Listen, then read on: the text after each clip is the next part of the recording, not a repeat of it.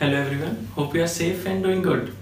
In today's class we have a new combination of square headed bolt and hexagonal nut with washer. So let's begin with the problem. Draw to scale 1:1 the front view and side view of the assembly of the square headed bolt with a hexagonal nut and a washer with the diameter of bolt as 30 mm, keeping their axes parallel to VP and HP and two of the opposite sides of the square head of the bolt and of the hexagonal nut parallel to VP. So in this question we are required to draw two views, front view and side view of the assembly of bolt is a square headed bolt and nut is a hexagonal nut. So we have a combination of square and nut, square headed bolt and hexagonal nut, first before washer then with washer. So first of all, please calculate all standard dimensions on the basis of 30 mm. D, diameter of the bolt or diameter of the nut 30 mm, then 0.8 D 24 mm, 1.5 D plus 3. So we are going to take this value for both, for square and for hexagonal part. 1.5 D plus 3, then 2D plus 6, length of threads, then length of the bolt L equals to 4D, 120 mm. Then 2D for chamfering, so 2D 60 mm, D plus 1 for washer. So D plus 1, 2D plus 4 and D by 8, these are dimensions for washer. D plus 1 31 mm, 2D plus 4 64 mm and D by 8 is 4 mm, approximately 4 mm. So for this problem, we are going to start our projection work from its side view, then we will project its front view. So draw a vertical axis and center line for both side view and front view, then draw central vertical line or vertical center line. Now for construction work, we are assuming that we are viewing from this side for front view and this is the direction of observation for side view. So this will be the side view.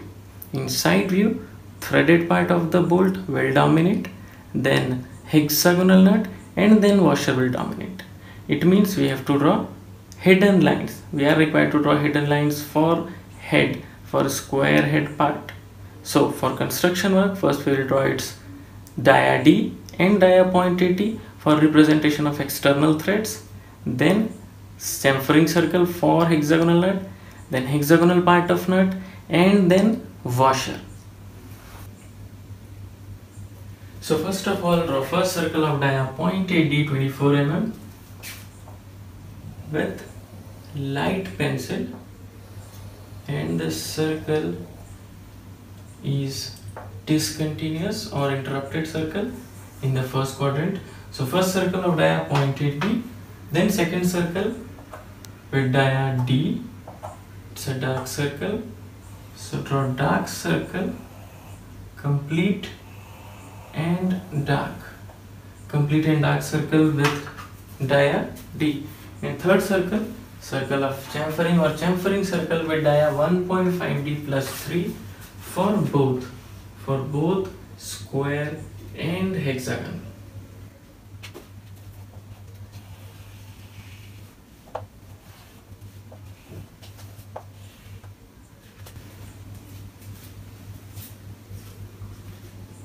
So this circle is common chamfering circle for both square head and for hexagonal nut also. Then next step, we have to show three faces in the front view. So we have to draw lines at an angle of 30. This is my starting line. Starting line means construction of side view. So for construction of side view, specifically for hexagonal part, this is the process.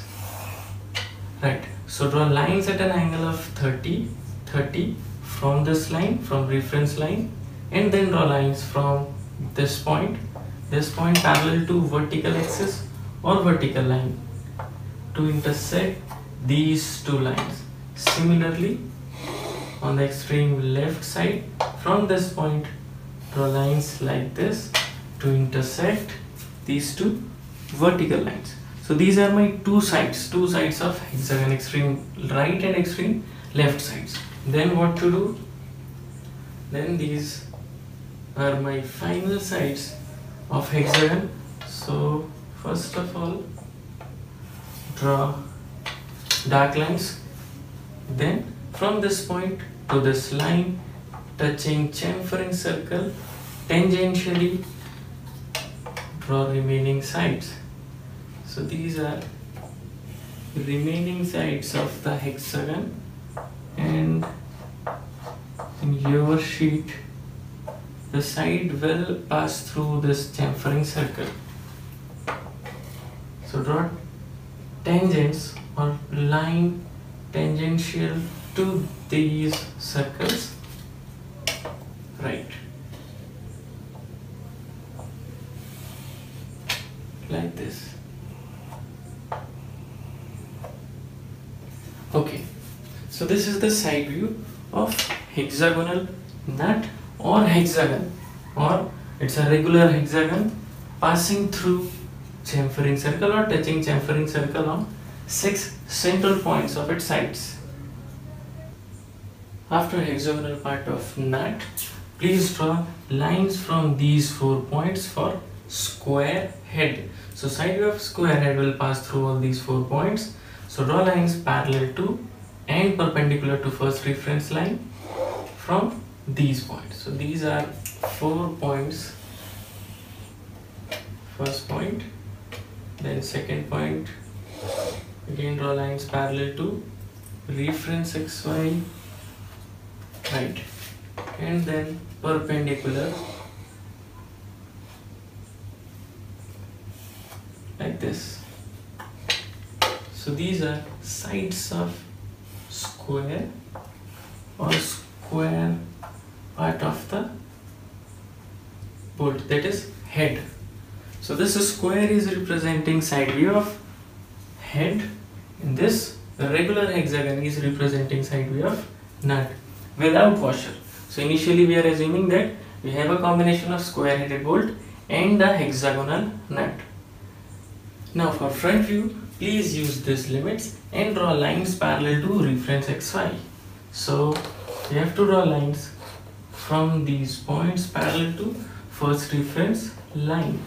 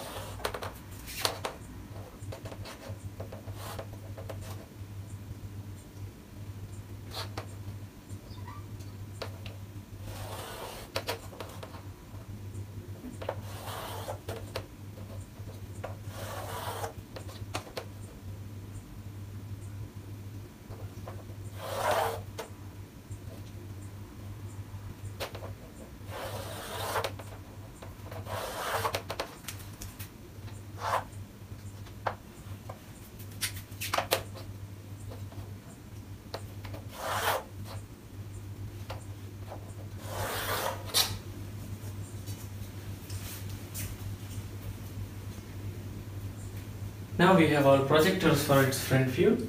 Next, we have to mark all limits of front view. So starting from this point, first is thickness of the bolt head. So for thickness of bolt head, we have 0.8D. We know that 0.8D, thickness of bolt head is 0.8D. So we have to mark 24. So from this point, first limit, mark first limit of 24 mm. This is 24. Then after this point, next is length of the bolt. Length of the bolt 120 mm. So from this point, mark tail end or last point or length of the bolt 120 mm from that point. Then from the last end, from the tail end, we have to mark 2D plus 6 threaded length. So from this point, 2D plus 6 in opposite direction. So this is threaded length, this is length of the bolt, and this is thickness of the bolt. Next for nut, we know that diameter D is equals to nut thickness. So D is equals to capital T equals to nut thickness. And we have to mark limits of nut in between these 2 points. So say this is my first point and this is my second point.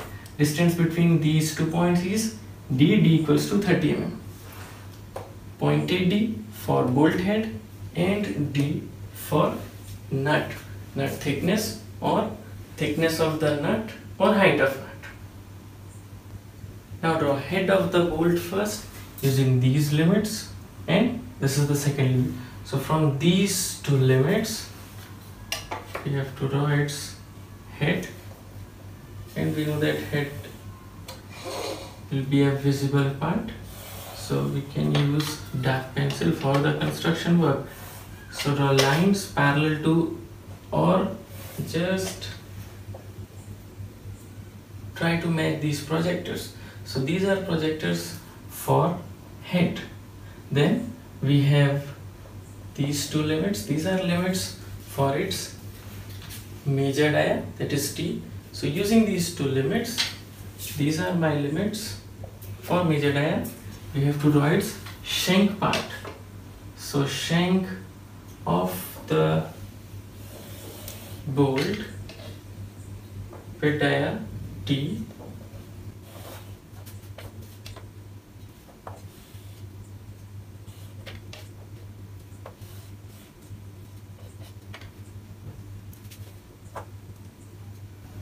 Right, but for the last end we know that radius of tail or radius of the last end of the bolt is D. So is equals to D. It means from this point we have to mark a center of this rotation at a distance of R. So mark center at a distance of R. Then from this center, this much as radius, R equals to D as radius. Draw curved end of the tail like this. Right, now we have these two limits for its nut. So what to do next? For nut, again we have to catch locus or limits of the front view. So for front view, these are limits. So first of all, draw vertical line through these two points already marked in the center line. Right. Then we also know that for construction of hexagonal nut, we have to catch these two limits of chamfering circle. So these are limits of chamfering circle which we have to take for the construction. So again catching these limits up to the locus or up to the range of nuts. Yes. So these are points of the chamfering circle. So projecting this point and projecting this point on the last face of the hexagonal nut. Now from these 2 points, draw lines at an angle of 30 from the last face. So line at an angle of 30 like this, and line at an angle of 30. Okay, then we'll have these 2 points. Then draw one more line, one more vertical line passing through these 2 points like this.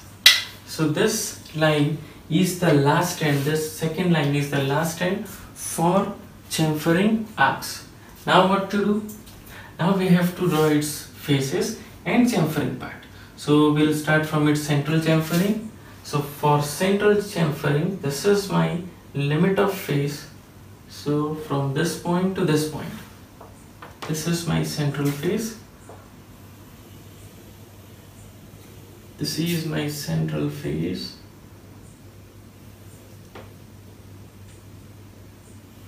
Right. Now what to do for chamfering end?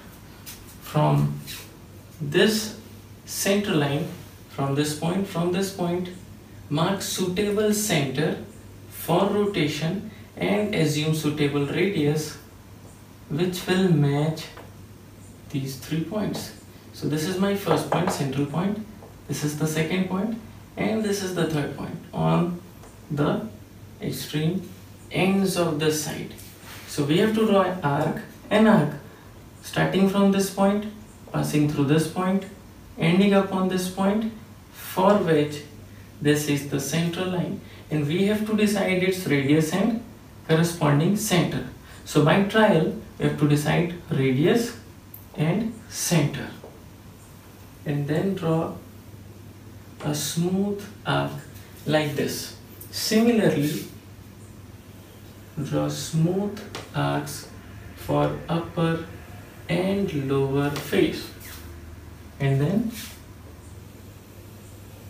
show its last end with chamfering, last edge with chamfering, and these are visible edges for the central face.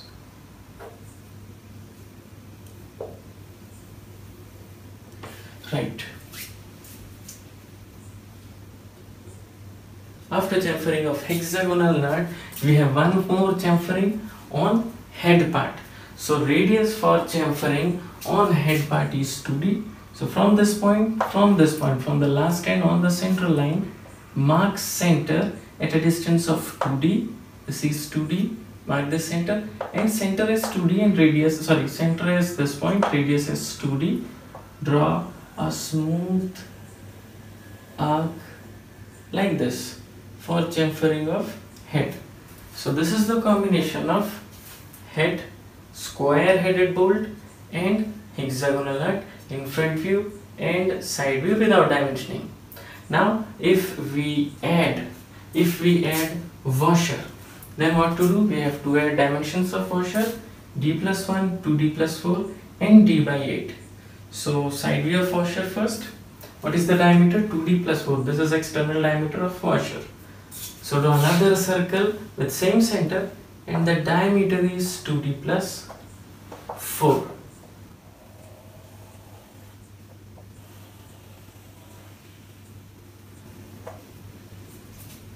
I know it's not a smooth circle, but please draw a circle with diameter 2d plus 4, 64 mm for the side view. Then we have to draw its front view also. So from the center, half of 2d plus 4 or half of 64, 32 up, 32 down, which will match these two limits. And then thickness of washer 4 mm. Done. And after washer, we'll show its internal threads. Internal thread means limits of internal thread, 0.8d from the last end. And this is the limit of 2d plus 6. So first we'll draw a vertical line like this, and then on the locus of internal threads, using medium dark pencil, draw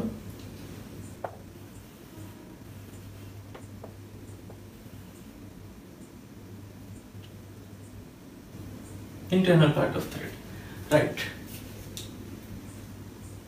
Now if we consider washer, then after entry of washer, hexagonal part of the bolt head will not be visible because washer will dominate. So if washer exists, then please draw hidden lines for square part of the bolt. So now bolt head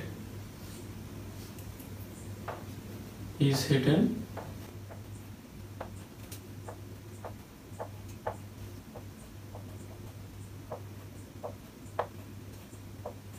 and hexagonal part is completely visible. Now after complete projection, dimensioning work. For dimensioning, we have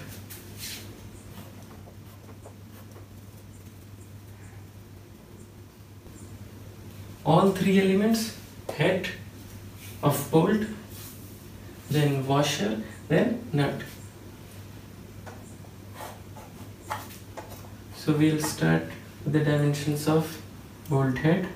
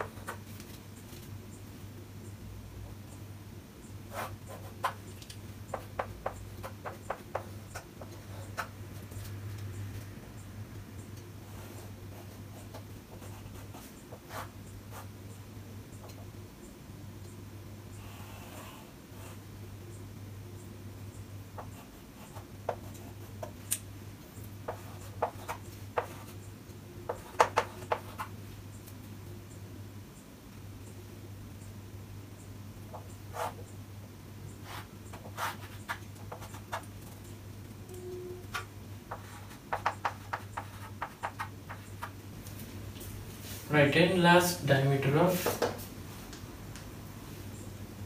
washer, external diameter of washer.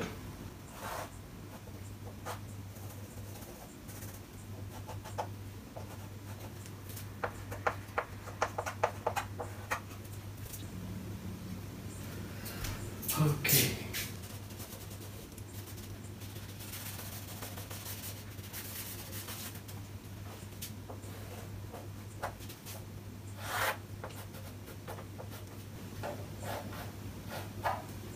Right.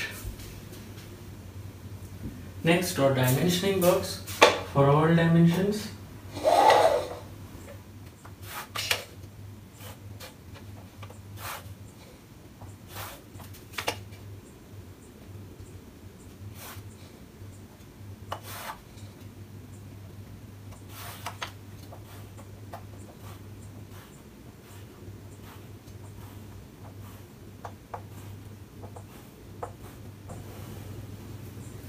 And write all the dimensions in this box.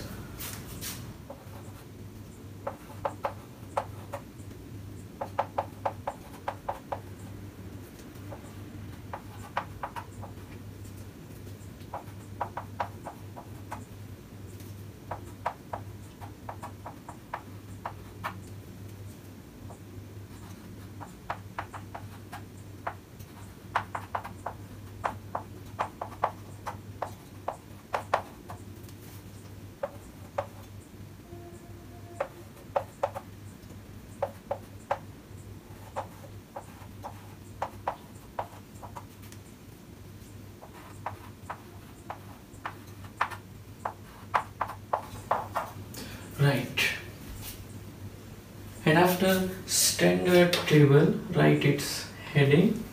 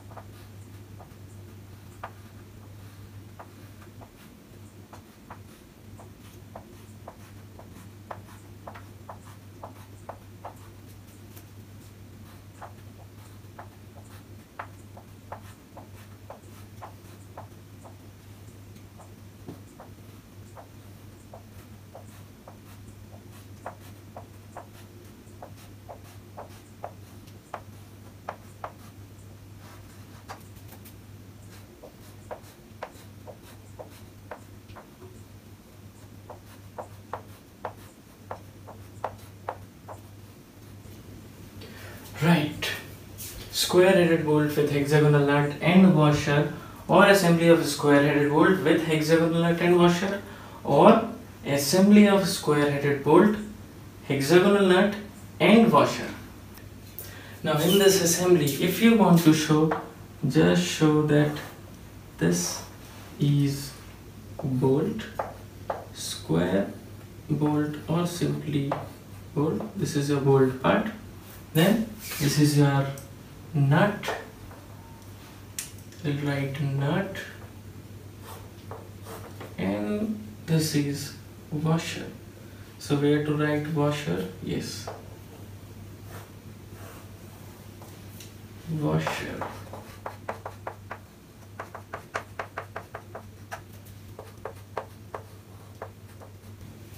Right. After this, now I'll request you to please draw this problem on your sheet, starting from its side view, then project its front view. Draw head, nut and washer if asked in the problem statement. Then do proper dimensioning, use proper pencil, show all the dimensions in the standard box, and then its heading. If possible, write heading of side view and front view also, and if you want to write write bolt, washer and nut like this. Now after this, if you have any problem, any doubt in any of the topic of engineering graphics or machine drawing, please write your comments in the comment box. Thank you.